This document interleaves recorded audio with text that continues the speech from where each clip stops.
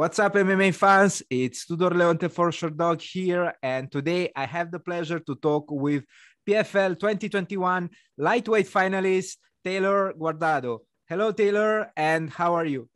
Hi, I'm good. How are you? I'm fine as well. Thank you very much for asking. You earned your spot in the grand finale after edging Mariana Morais via split decision.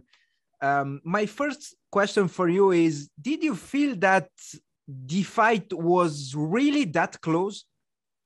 Yeah, absolutely. I definitely I didn't perform to my abilities. You know, I'm not gonna make excuses or anything like that. But I had a lot on my plate and a lot in my mind that day, even up until the fight. And I just wasn't prepared properly, I guess. And then like the last minute opponent changed. But I think it was a very close fight. And I was just happy that the judges saw that it went my way.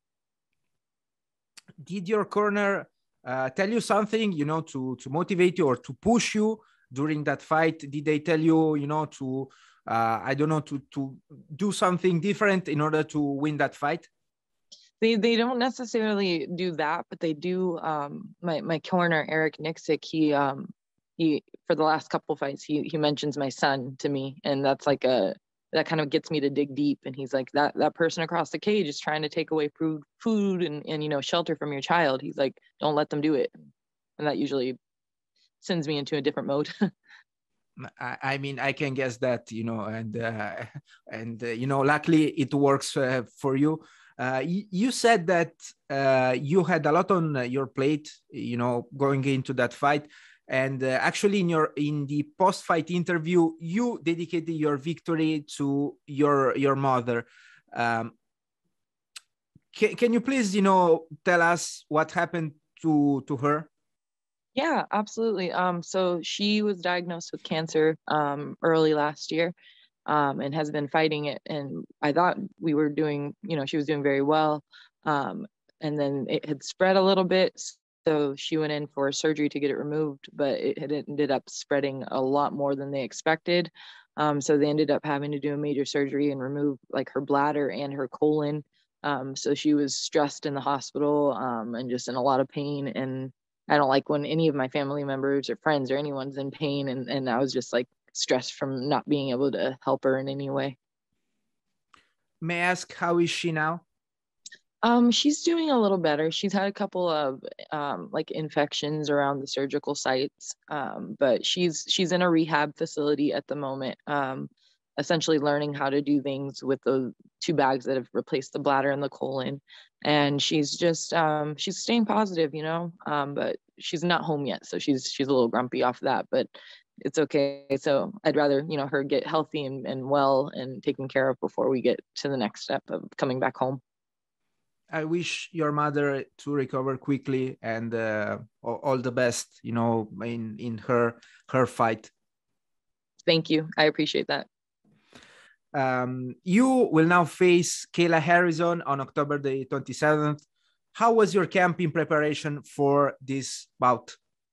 It was great. I mean, it was hard, super, super hard. I've had nothing but hard training days.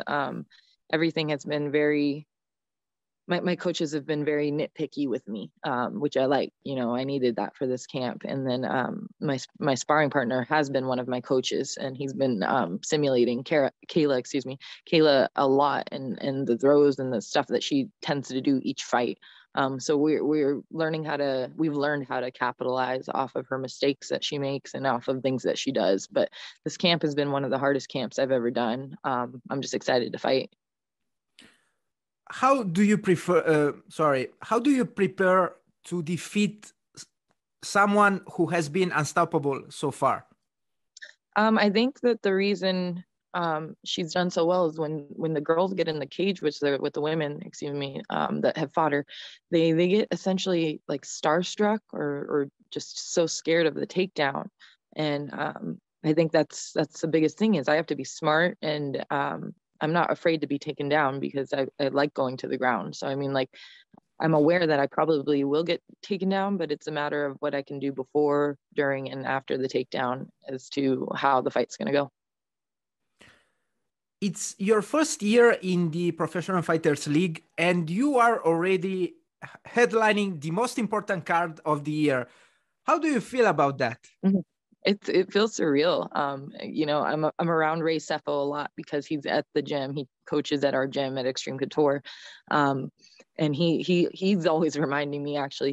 He's like, look at this. He's like, you capitalized on the opportunity so well. He's like, you were very much a last minute like replacement into this season. And he's like, and now you're fighting for the title. He's like, you should be proud of yourself. But like I've worked my butt off, you know, to get this opportunity and to capitalize on it. So I'm pretty proud, and it just all feels surreal. In case of victory, of final victory, you know, may I ask, what are you going to do with the money, you know, with the $1 million prize, if you want to share with us, obviously? I don't really have like any big plans or anything like that with it. I'm gonna take care of my mom's hospital bills, and you know, set aside money for my son, and then probably take my family just on a trip somewhere. They deserve it. They've been working just as hard as I have with this camp by everyone stepping up to help with my son, and just to help with my camp in general.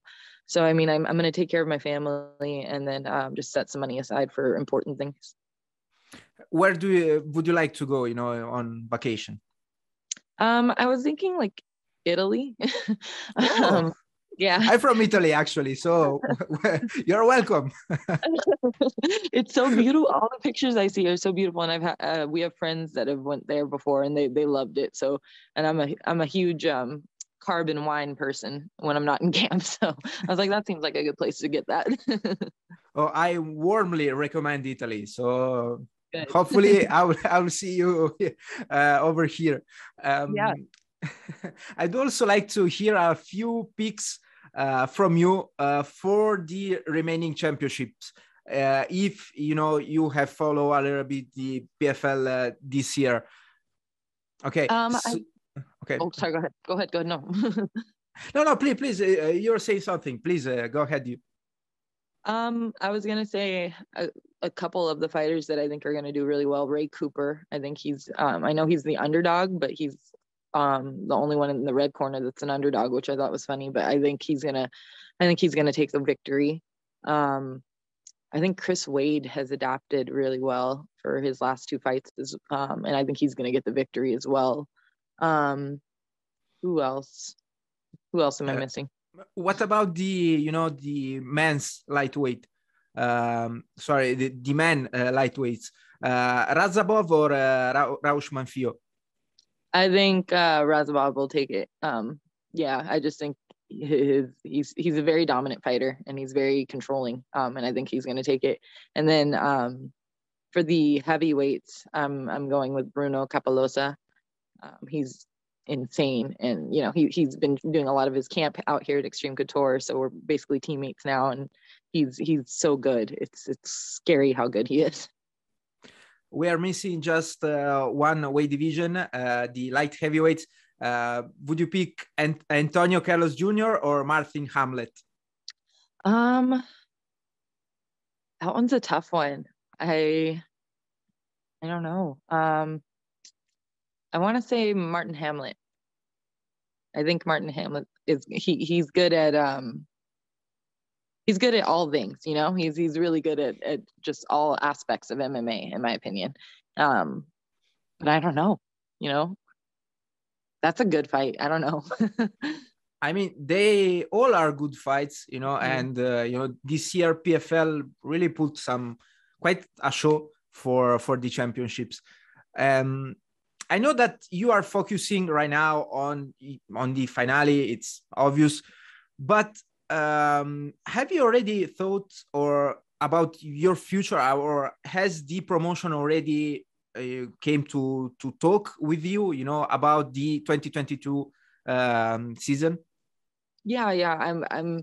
They told me I can be in the next season. They already offered it to me, which I'm excited about. But me and my coaches are going back and forth on whether or not I want to stay at 155 or go back down to 135. So we're still discussing it here and there. It's just, it'll come with time. But for now, after this fight, we're just going to take a little time off and chill and hang out with my family for the first time in like 6 months. Would you like PFL, to add more weight categories for women? Oh my God, I would love that. They are seriously the best promotion. Literally everyone behind the scenes and people that you see on screen, from like everyone with PFL is so good. So if they, excuse me, if they added, like a few different women's weight classes, that would be so amazing, because I guarantee you people would rush over there. It's such a good promotion. There's no reason not to. Well, hopefully the promotion will listen. Racifo, please add Right? some more weight divisions. Before I let you go, do you have any last message? No, thank you for having me. I'm just really excited to perform. I know a lot of people are counting me out, and expecting a quick victory from Kayla, but I think that they're going to be excited and shocked to see how the fight actually goes.